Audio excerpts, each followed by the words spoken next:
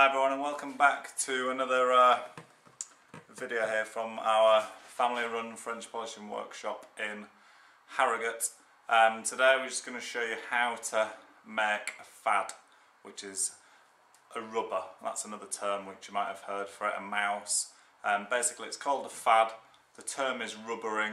It's a French polisher's tool. I'm going to show you how to make it. Real simple things you just need are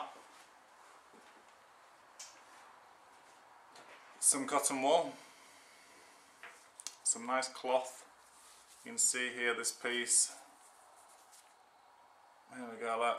And it's a nice cross weave cotton cloth. When I say cross weave, when you hold it up to the light, you can just see through it, that nice crisscross, and that when you apply that fad onto the furniture, it's going to just let the polish come through evenly. So there's some nice cloth. Nice big piece of wool. I'm going to just show you a few things, few tips, few hints. Real simple to make one of these, but this is the most important thing which you'll make, because it will make the job just so much easier. You can use this for so many things. Don't listen to anybody else about what this is used for. My dad's used one for 50 years, as he keeps on reminding me, is the last of the time served master craftsman. But this is the way to do it. It's simple. This will help you out a lot. So the first thing you need to do is, if you can remember, if you've watched one of the other videos, you will have made some French polish. If you haven't made it, you can just use some, but here's the stuff which I made in the last vid. There, this is all nice. You're just going to need some French polish, and you need just a bit of meth, and then just maybe just a little bit of oil if you want it. If you don't want to use any of that, you just want to use French polish, you can. So the first thing you need to do is pour some French polish into a tub. This is the stuff I made the other day. It's nice, beautiful. Okay, what we're going to do is we're going to hold the big wad of cotton wool. Try and get it out in one even piece if you can. If you get it in lumps, then when you start to use it and it gets wet and you start to work it, it's called charging the rubber. When you start to do that, you'll end up with quite a lumpy rubber, so try and get it into one piece if you can. Okay, then simply fold it so that there's a point at the front. See, here. And tuck in these back bits like this.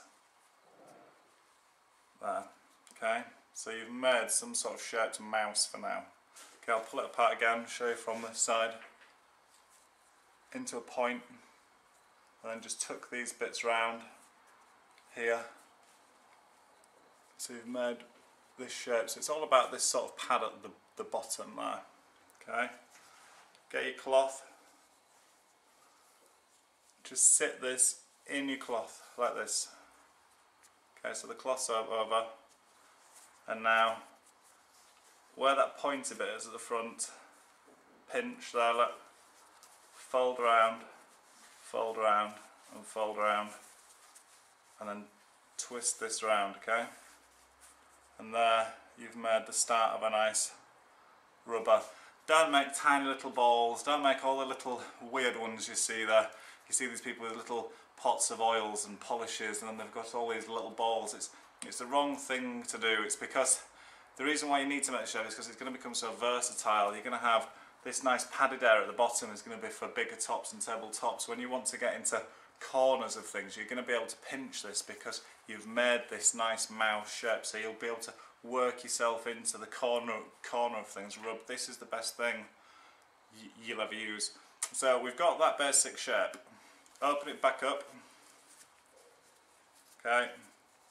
And then what we're going to do is we're going to feed it now. So we're going to pour some polish into this. Okay.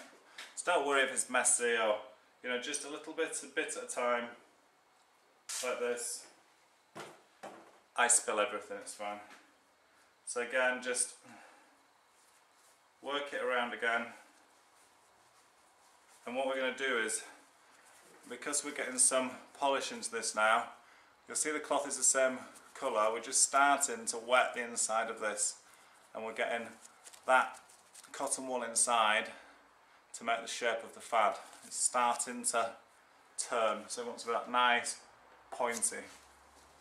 Okay, so open it up, get some nice polishing. There we go.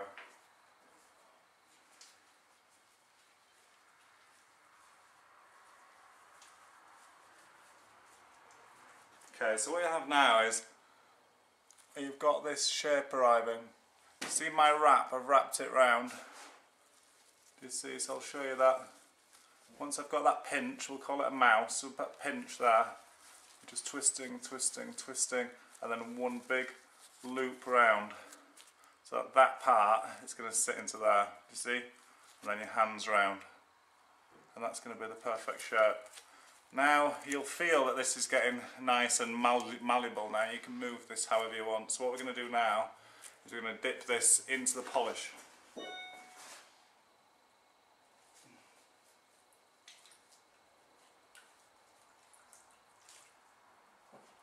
And we're charging the rubber now. Charging, you can see this polish is nicely coming out. Nicely coming out. Okay. So what you've got now is a nice rubber now charged, and when you press here on all these, it's putting moisture and polish onto this. And what you can keep on doing, always be working the rubber, opening it up and twisting it round, flat like you can tap it against there before each use, and you'll get that nice flat pad. And then these nice corners, see there, you'll be able to get going into the corner round.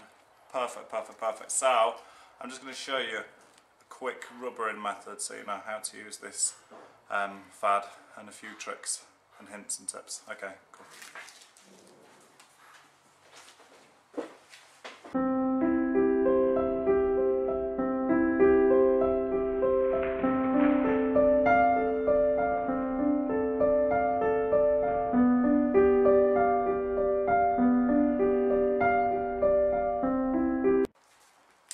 Okay, so good things to do is to keep your fad inside a jar.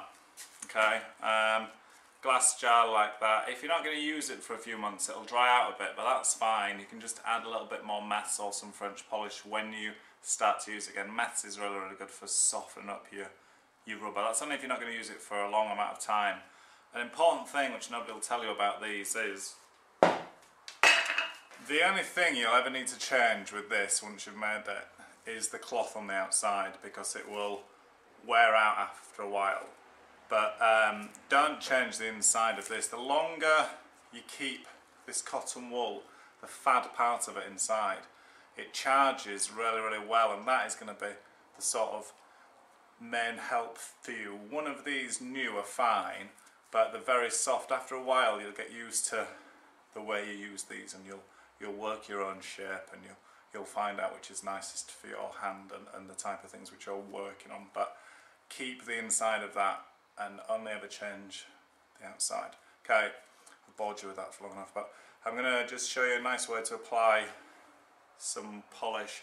The beautiful thing about this, other than a brush or a mop, is it's such a thin amount which comes out of this, and it's that build-up of layers that gives you that French polished finish, that hand finish, that glassy finish. Okay, so charge it up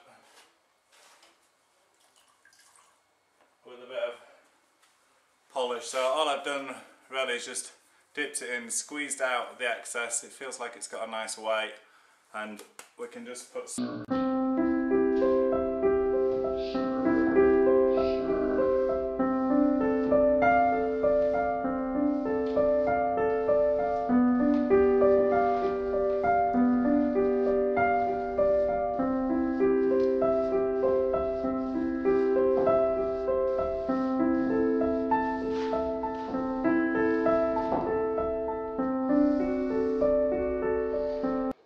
I'm just going with the grain. On small surfaces like this you can't really do it for very long because you'll feel the polish start to pull, but you can certainly get a nice few layers on like this.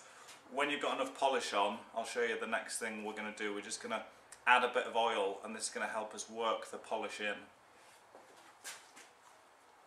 So today I'm just using some white oil. I don't like to use linseed oil a lot, it's just a bit harsh, but white oil is really, really easy to use and it works well with the rubber.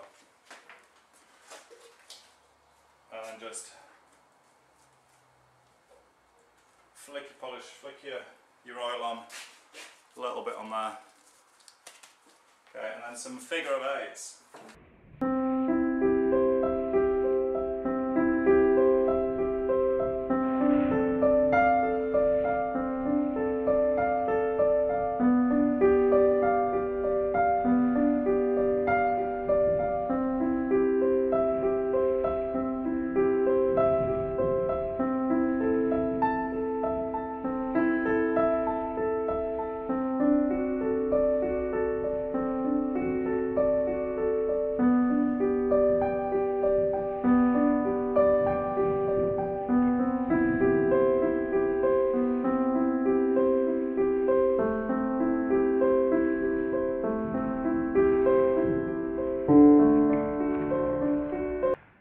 Always finish off in straight lines because you'll pull the character of the eights out of the polish then.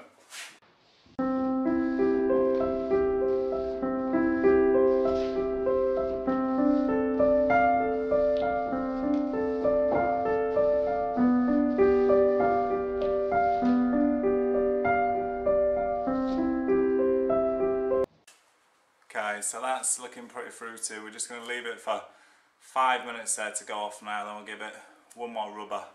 I'll hold it up to the screen. If you use too much oil, you'll notice at the start of the vid I said have a bit of meth spar.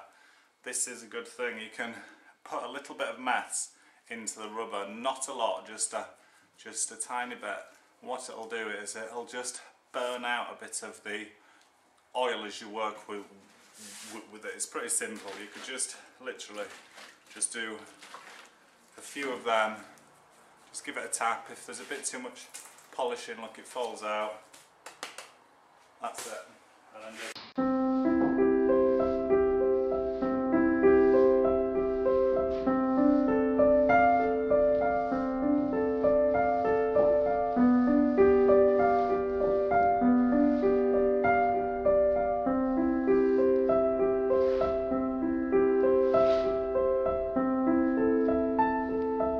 and that's the basics. Practice on that, build on that. It's simple, it's rocket science.